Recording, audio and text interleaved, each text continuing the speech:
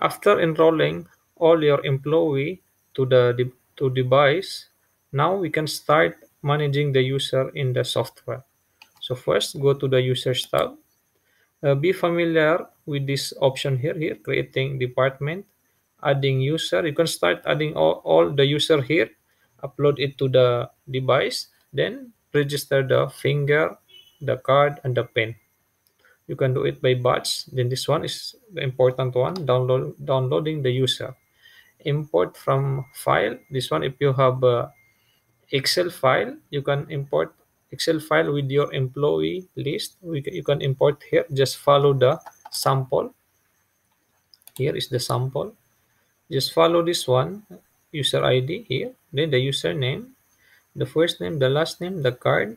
If the information is not available, just leave it blank.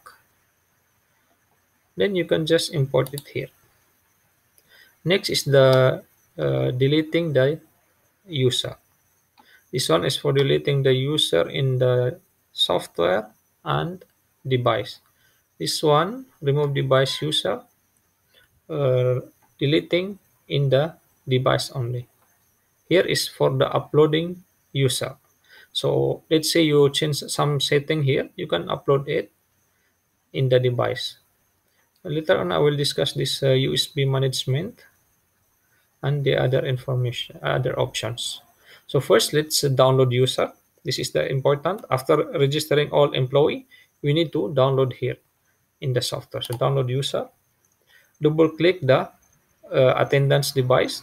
This is the T100C. Then select which employee you want to download. So for now, we want to download all and select data. Which data you want to download. So username, you should always check this one. Fingerprint, then card. Face is not supported and photo is not supported. But if you are using a device that support Face ID, you can select this one. The issuance date is the day that you enroll the employee. If he or she started punching January 1, then we need to select January 1. Then replace it with latest account issuance date. The roster, we will discuss that one later. Then download.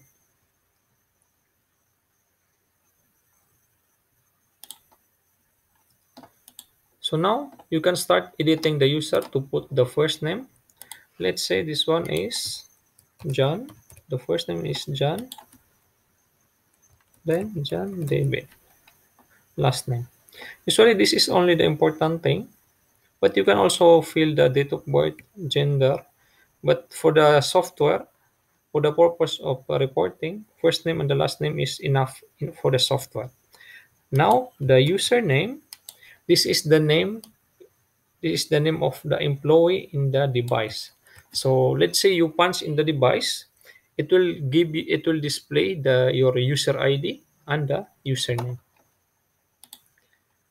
But just remember that we edited the username in the software. If until we upload it, the username will not appear in the device. So later on, I will show you how to upload. So I think that's all. The fingerprint is here. You can see how many finger is registered for one employee. You can add the card here.